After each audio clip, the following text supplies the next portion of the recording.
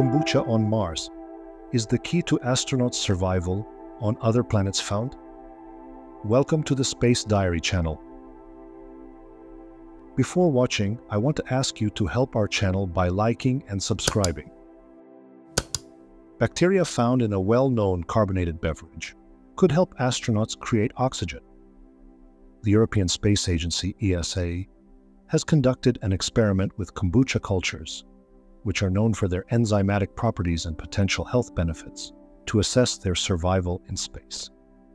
These cultures are very important for the survival of humans on the Moon and Mars.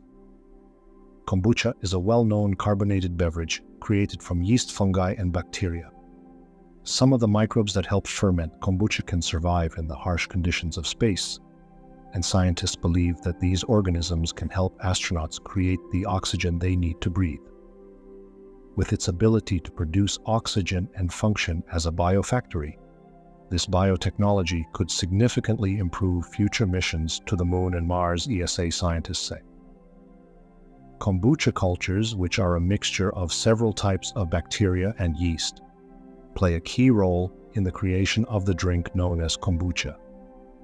If you add one of these cultures to sweet tea, the microbes inside will consume sugar, multiply, and ferment the kombucha. It is already known that kombucha cultures can survive in the most extreme conditions on Earth. The fact is that the microbes they consist of stick together and form a strong film under unfavorable temperatures or strong radiation. When the ESA sent some bacteria found in kombucha cultures to a special device located on the outside of the International Space Station for 18 months, it turned out that the microbes restore their DNA even after being damaged by space radiation. According to scientists, microbes associated with kombucha can create oxygen.